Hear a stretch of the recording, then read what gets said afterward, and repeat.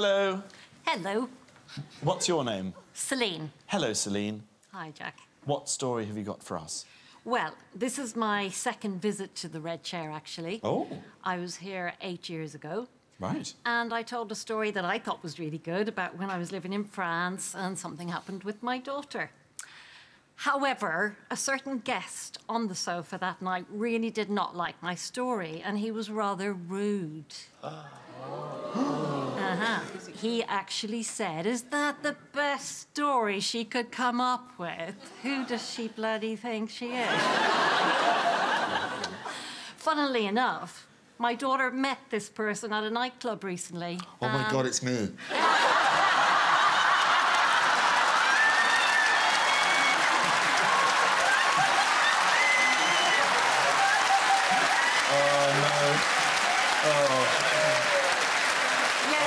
Yes, Jack, it was you. I sent you a message, didn't I? Yes. Oh, my God. No, thank you very much. You did apologise. I know. I'm so sorry. OK.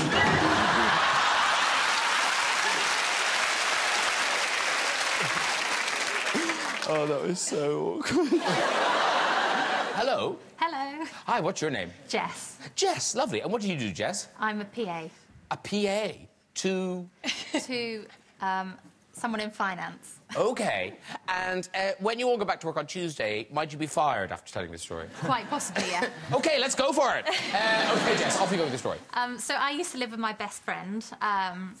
And we had a film night one night where we'd get in bed in our matching onesies, and we were actually watching Pitch Perfect. Hi, Rebel. Yeah. And what's that? we were lying back watching it, drinking our wine, and about halfway through we ran out of wine. So I leant forward to pause the film on my laptop. And what my friend didn't know is I don't wear any underwear under my onesie. I just had nothing on underneath. And what neither of us knew is I had a hole in the crotch of my onesie. So I leant forward to pause the film, and at the same time, my friend, who wasn't really paying attention, she went to poke me in the bum. And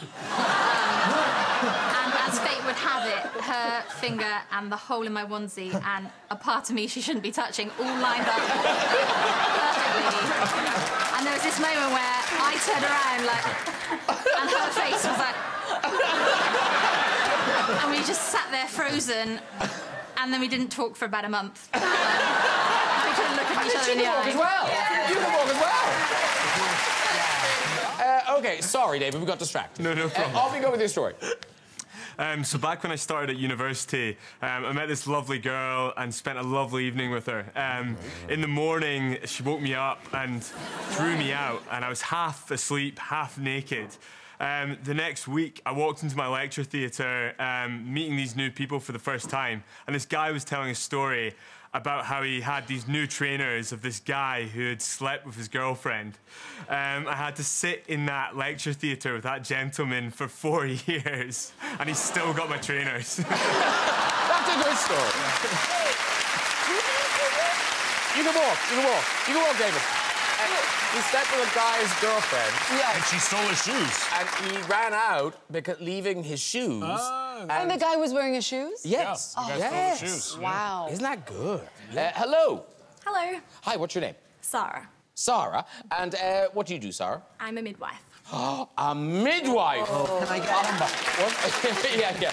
David Tennant wants a loyalty card. You better have 6. 6 and you get a loyalty. And no, I said it's good story. Midwife will have a good story. Off you go with your story. Unfortunately, it's not about being a midwife. It implicates my boyfriend. So my boyfriend lives in Scotland, so I was over here visiting him. And it's the second time I'd met his family since we've been together.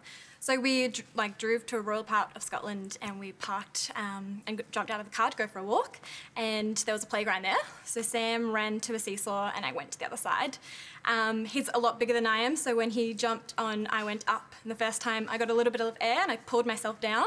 And I laughed, and because I laughed, the next time he did it, he catapulted me into the air, like 10 to 12 feet in the air, and I landed teeth first on a metal bar, so in front of his whole family. I smashed 3 of my teeth in, and yeah, I was beside the bar, and I was like, I'm fine. All of my teeth are in the wrong place, but I'm fine. I was definitely not fine. And yeah, so what a introduction. Now, can I just say, are you still with that moron? Not unfortunately. Yes, I definitely am. He's the loveliest. So, and plus I've got the best, you know, thing over him. So Yeah. in years to come, I think. And I'll your be new like, teeth are lovely.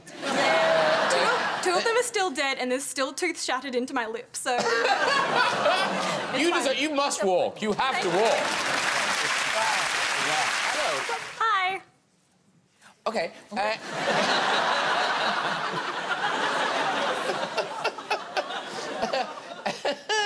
Are you from Australia or New Zealand? I am from Australia. Okay. Do you know that what's she called, Sarah? Yeah, I do know her. Okay. Are you related to her in some way? Yeah, she's my twin sister. They're both my sisters, too. They're both my sisters as well. There's only like 6 of us in Australia. Oh, yeah. Yeah. Hey, guys. Australia's empty at the moment. The lights are out. Everyone left. Yeah. And are you travelling with your sister, or what's the story? No, I live in London, and she's visiting. Oh, okay. And how are your teeth? My teeth are fine. Yeah, good. So, I know. They do look Perfect. Yeah, we got good dentists. Yeah. Oh, yeah. Okay, off you go with your story. so this is a story about my cousin. So we're visiting them in Adelaide, and as we were flying, they met us at the airport to see us off. And my cousin was 4 years old, and as he was watching our plane take off, he put his hands on his hips, looked up at the sky and said, "I can't wait till I'm old enough to ride a Virgin." Yeah. Hello. Hi. Hi, what's your name? Stephanie. Stephanie, lovely. And what do you do, Stephanie? I work in marketing.